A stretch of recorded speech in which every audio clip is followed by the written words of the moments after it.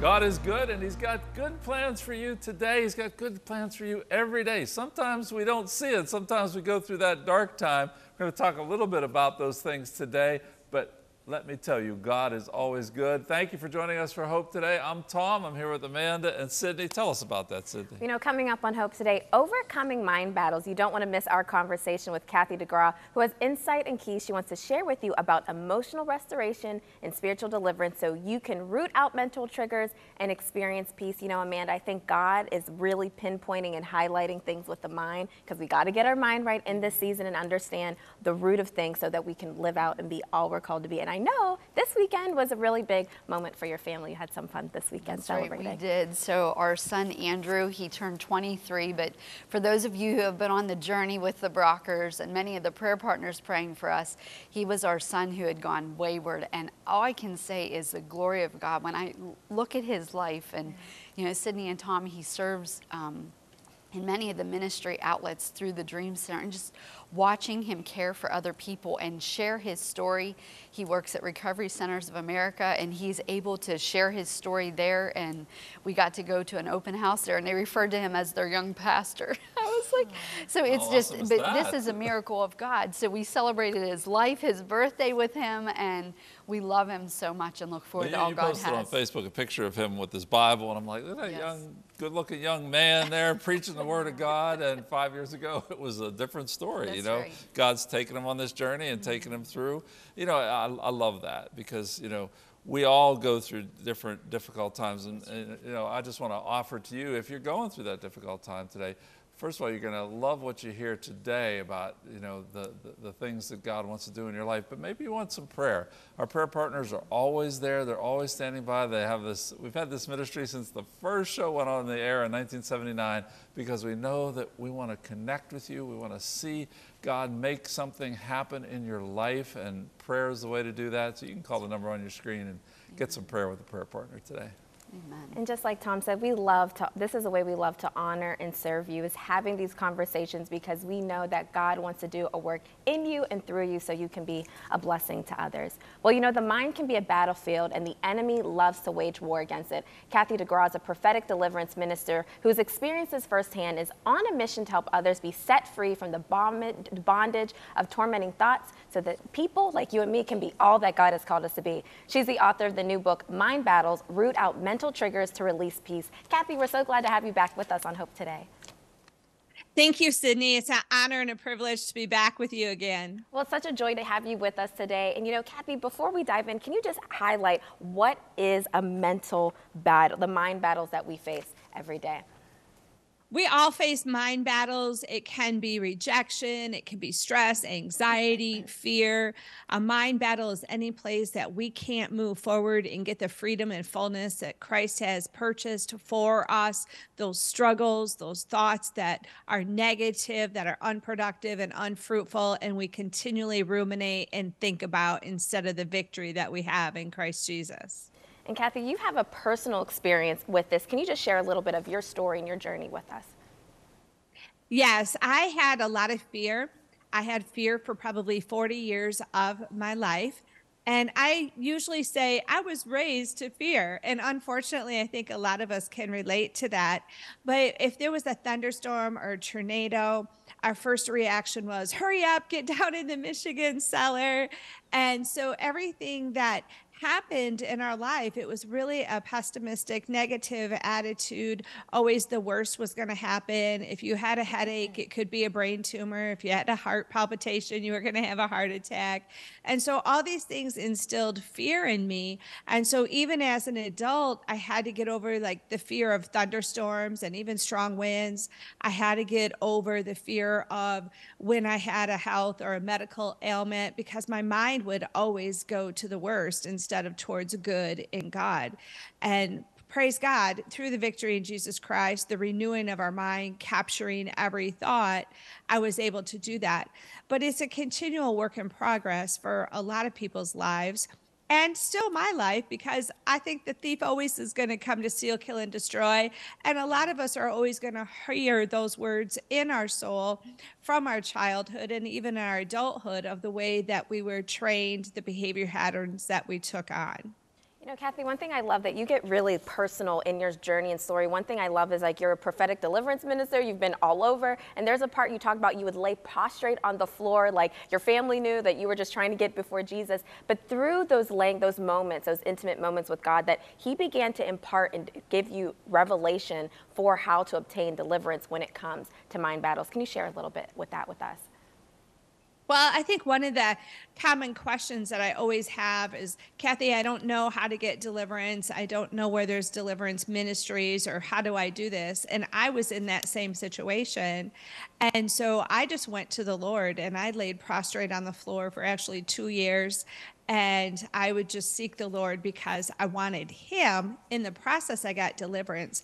But in the process, I also got a prophetic anointing to really help people accelerate the process of deliverance. And he showed me how easy it could be.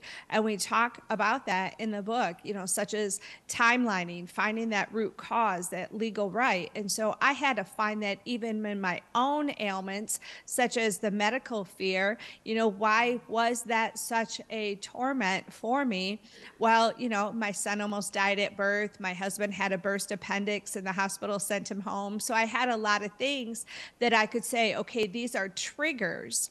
And so as I was going before the Lord, the Holy Spirit would bring to remembrance what these triggers were. And then he would show me how I could use what I learned to deliver myself to deliver other people. And Sydney, we went from doing 8-hour deliverance sessions to be able to deliver people in 5 minutes to an hour, depending on what they had in their life. And so spending that 2 years on the floor was worth it now for what I could impart into others. And I liked being with the Lord for 2 years. Sometimes I wish I could go back to that carpet for 2 years, but I'm too busy, you know, sharing the gospel and doing everything else now.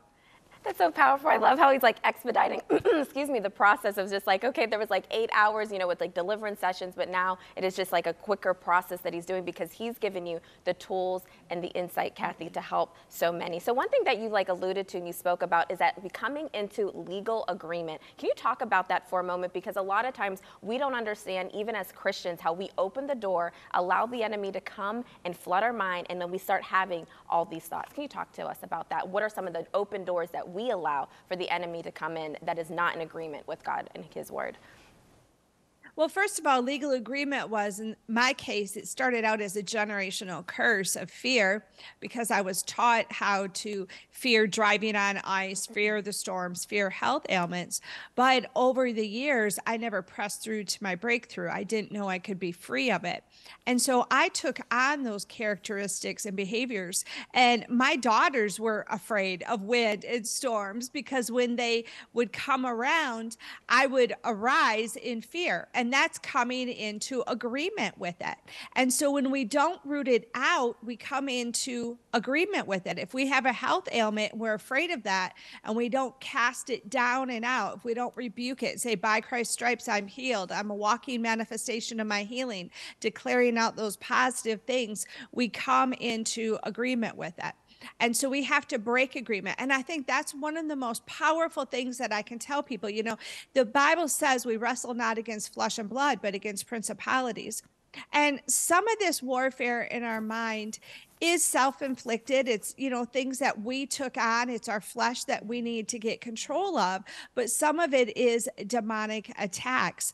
And so in the case where it becomes a demonic attack, because we have taken on that characteristic for so long, it can become a demonic stronghold in our life.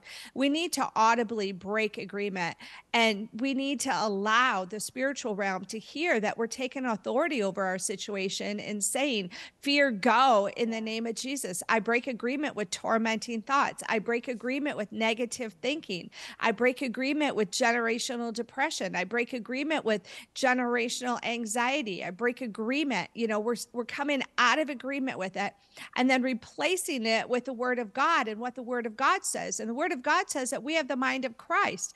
You know, the word of God says in 2 Timothy 1:7 that we've not been given a spirit of fear, but of love, power, and a sound mind, which actually means self-disciplined and self-controlled. And so we have to come out of agreement with the things that are happening and into agreement with the word of God. And we do that by keeping the word of God, by keeping scriptures in front of us. I mean, so much so, Sydney, that I'm still looking through the book of Psalms to try and grab more nuggets and more scriptures to memorize so that I can always be putting those out and keeping the positive in the forefront of my mind. Kathy, I'm the same way too, like looking for the word to stand in agreement, to break off the lies of the enemy, because there is such a rampant spirit of fear. But one thing I love that you pointed out in your book, excuse me, is that you said that there's another side of fear that we oftentimes we don't look at or we don't consider. And you say fear exists to keep us safe, and God created fear to protect us, give us energy, and help us react and act. So can you talk to us about the healthy side of fear when we have it in the context when we look at through the vein of God? God actually created fear to be a defense mechanism. You know, think about like when you're driving down the road and you think you're going to get in an accident and you overcompensate driving so that, you know, that fear that starts to trigger, it actually saves you from the accident. Yeah. And so fear was really intended to help us. Now think about if you have like a little feeling inside your soul, something's going to happen. Maybe I shouldn't turn down that road. You know, some of these ways are ways that fear is actually good. It's designed, Sydney, to protect us and keep us safe, okay? But man and the enemy has distorted what God designed.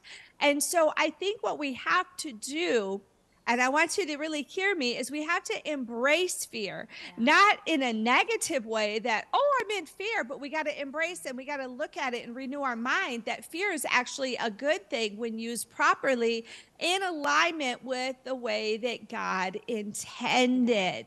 Yeah. And so that comes by, you know, taking each situation and saying, okay, I shouldn't fear this. Now, God created fear to be a good thing. How can I take this negative storm that I'm fearing and have it be this good, you know, godly, reverential fear of the Lord is what we're supposed to have, but also towards our situation.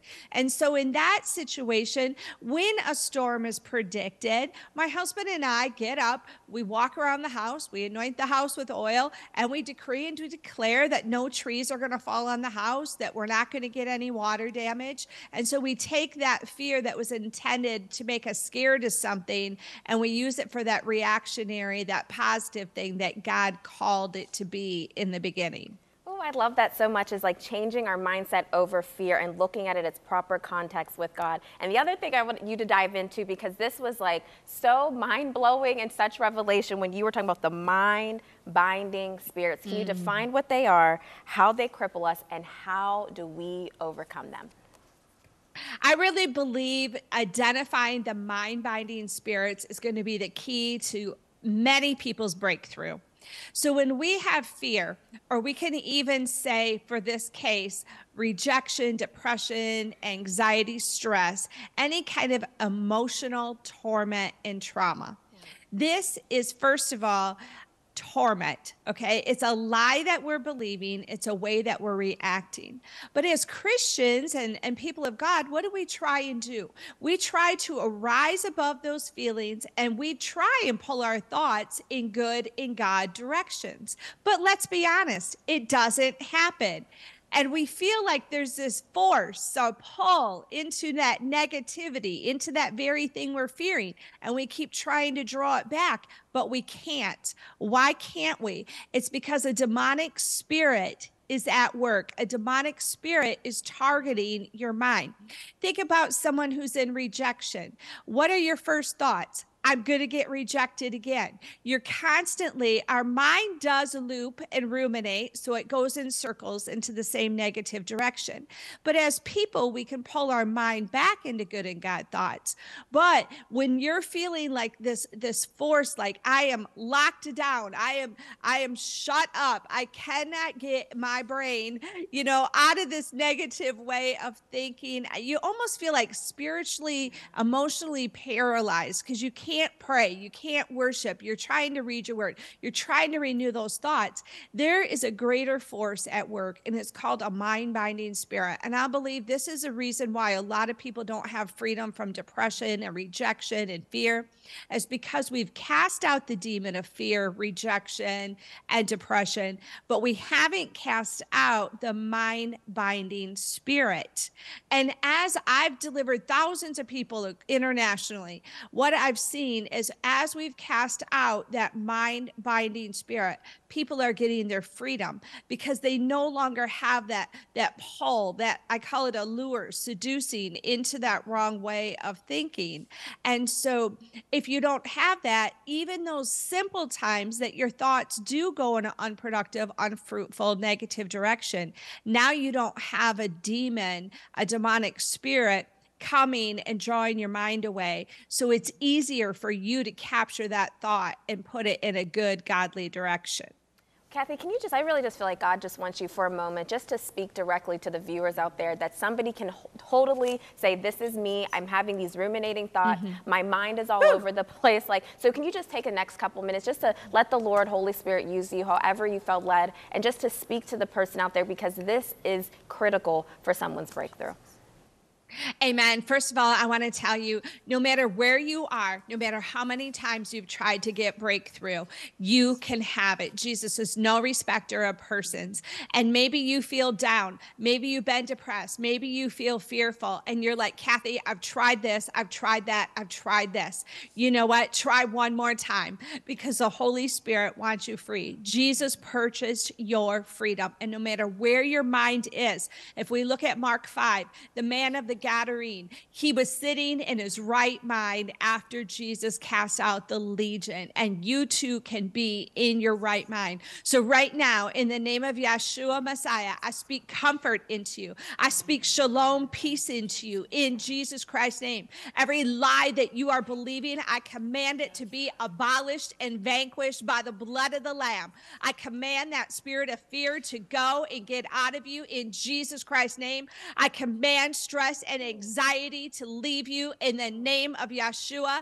I speak and decree to that mind-binding spirit. I take authority over you right now by the blood of the Lamb, and I command you out of our friends right now in the name of Jesus Christ. I come against procrastination in your life. Those of you that are feeling stagnant, who aren't pressing through to your breakthrough because you feel defeated or victimized, I command that victimization, that defeat feeling to leave you in the name of Jesus Christ. I speak and decree that you will prosper in everything that you set your hand to. I declare over you that you have the mind of Christ, that God is working on your behalf, that Jesus came to purchase your deliverance. I prophesy right now that this is your transformation day. This is your Kairos moment, that God is moving. He is coming in right now and removing all that negativity from you, all those word curses spoken over you. And I speak and decree peace to come into you right now. I annihilate every demonic principality and power that's coming against you, anyone that's spoken fear over you, in the name of Jesus Christ. And I call forth your full freedom in Jesus' name. Whew, Kathy, I could just, when you were just declaring and decreeing, I just literally could feel in my body just things, this shift that is happening right now in people's homes that are watching. If that is you and you are saying, that is me, what Kathy just declared, what she just prayed, give us a call at our prayer line at 888-665-4483. This is D-Day, this is Deliverance Day, because we want to see you set free. And I just think it is so important in this season, Kathy, that we just have an understanding of our identity in Christ and Him, and that Yeshua is the one one that sets us free. Thank you so much for all that you shared, for your ministry and what you poured out. The book is called Mind Battles, Root Out Mental Triggers to Release Peace by Kathy DeGraw. We'll have a link on our website at ctvn.org. Thank you so much, Kathy, for joining us today. Thank you for having me. Whew, you know, we are so, I'm just like still sitting here, Tom and Amanda, just trying to take all that in. I think there's certain moments where the Holy Spirit just starts to begin moving and a wooing that we feel right in our spirits, Amanda. I know, I just love how she talked about wanting him. And I think, you know, that's where she was. That's how her freedom came. And so today we want to encourage you to want him like nothing else. Just want Jesus, want his word, desire him. And when you sit with him, you're going to have that freedom. Yeah. Like she said, you know, the mind-binding spirits, that's something that we watched him walk through, because he had a lot of wrong mindsets and it led him down a pathway of destruction. But God, when he started to want God, that is what we watched, and this word became real to him. And today we see the life that he's living, and this is possible for you. I'm telling you, as a parent, when you watch your child be on death's doorstep and you feel like, God, if it's not you doing something, I don't know what we're about to walk through. And God did something. Something happened inside of our son, inside of his heart, that he began to want Jesus. And the words were no longer words from the Bible that mom and dad were just saying. It became bread of life to him. And that's what this needs to be for you today. Bread of life. Begin to want him. God can do the impossible. I promise you, he does not fail.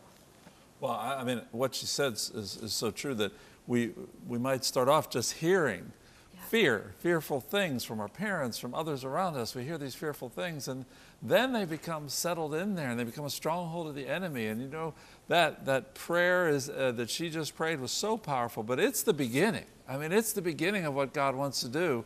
And then we're walking in those things and replacing all those fears that we had with the truth of God. Amen. She mentioned that too. I think that's so key, because I've talked to so many people, whether on the prayer line or praying at church or whatever, there's fear, Sydney. There's things that have locked in that have almost irrational, really irrational in some cases, that have gotten that stronghold. That stronghold needs to be broken, but then there needs to be a walking in it as well. You know, this is a topic that means so much to me, because I walked in this, and I can say that I received deliverance. And there was even something recently that I was at Covenant Church in Pittsburgh. I was at this women's conference. The Holy Spirit broke out, and it was talking about the spirit of rejection. And sometimes I think a lot of times in our walks as Christians that we don't want to admit that we have things that are inside of us, things that are holding back. And I'm telling you, we had this breakout session, and we were just going in on the spirit of rejection and going back to the root where it happens, like just different things. We had to go back and like asking Holy Spirit, like take us back to where the door was open. And can I tell you,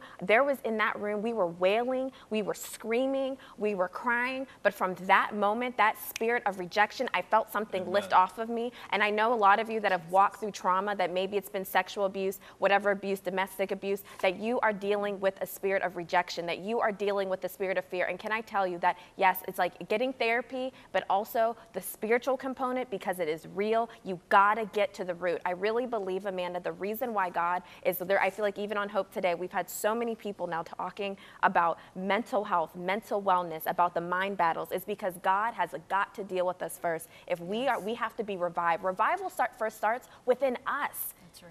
If we are carrying things that we don't know, we can leak and bleed on other people without knowing it, and it's casualties. So I think in this season, everything that Kathy shared, it is so important that we fight and understand the battle that's going within, so that we can go out, so when we're on the streets, that we can say, I've walked through this, I can see what it looks like, I can identify that spirit, and then we can help other people, point them to the cross, point them to Jesus, and knowing that because Jesus got up and he was resurrected, we have that resurrection power in us, and there's nothing that when we are in Christ that can hold us back and take us down.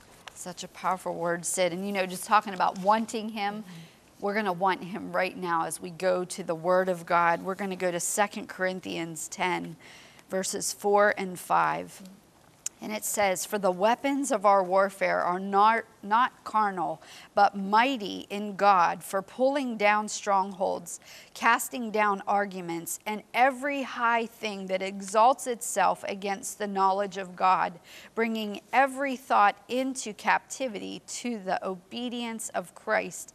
And this is the living Word of God. This is the bread of life. And I love how, Kathy said, we can't just realize the bad thought. You've got to take captive of it, but then you've got to replace it with the Word of God.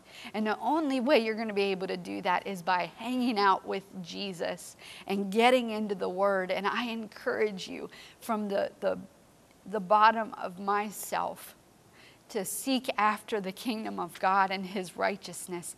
He will not fail you. I just hear Him keep saying that, Tom. He will not fail you.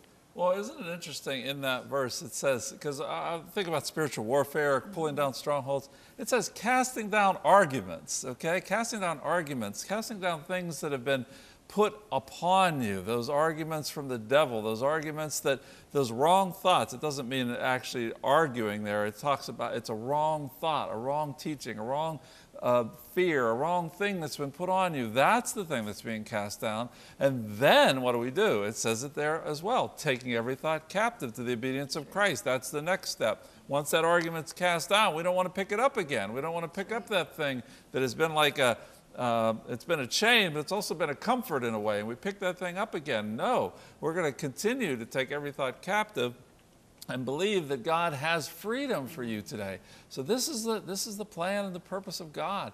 You're watching this program today because God wants you to have freedom. God wants you to walk in that newness of life. We come to Christ and praise God for all the miraculous things He does. But some things that have been ingrained, they take time to work their way out. God's got that for you today. One thing that comes to those thoughts is, like I've heard it said that at one time I was in a therapy session. I remember this Christian therapist, she told me, she said, talk back to the thought. When it starts coming in your mind and you hear it, address it and say, like, okay, I hear you, and replace it with the truth. Replace it with the Word of God. And maybe that's something you need to start doing today, because we all have sometimes these mind-binding thoughts, these ruminating thoughts that just don't let up and they don't quit. But can I tell you, friend, when you start placing it in Jesus' hands, when you're saying, like, God, like, there's been moments I've been like, God, take these thoughts away from me. I'm like screaming, like, oh my goodness. That He will meet you and He will give you step by step how to walk it out. Maybe it's like going to therapy, having community, having a safe place to go where you can release those things. But in this season, we truly believe that God wants you to have a well mind, because I can tell you that going through my own process, that there is hope on the other side of it, that you can be set free from that tormenting and those thoughts, and that Jesus will be with you every step of the way. I just think of the Apostle Paul. He was persecuting the church. He meets Jesus, and everything changes. And things, that's the power of God, the power of God unto salvation. But as we follow Christ, He continues to grow us. He continues to change things. He continues to heal us. It's not all at once. It's a progression. So walk in that progression today. Seek God. He's got newness of life for you today. On tomorrow's Hope Today, learn how to see the good in everyday life and embrace gratitude as a way of life. Author Michelle Howe encourages us with how to hone a grateful, grace-filled heart no matter what the circumstances. That's tomorrow on Hope Today.